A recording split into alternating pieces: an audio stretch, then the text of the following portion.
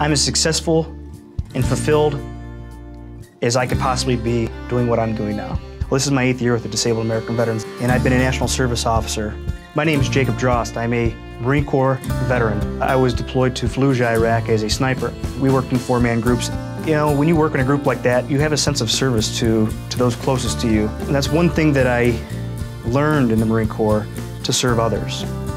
While I was in the Marine Corps, I sustained a back injury. At the time, I didn't really think too much about it. You know, we're young, you know, we're vibrant, we're resilient. Although you might not have a problem now, you might have one 60 years from now.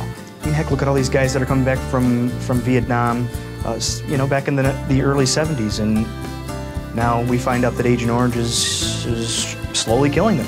That's DEV is their voice. DEV is our voice. We're here to help you weather the storm.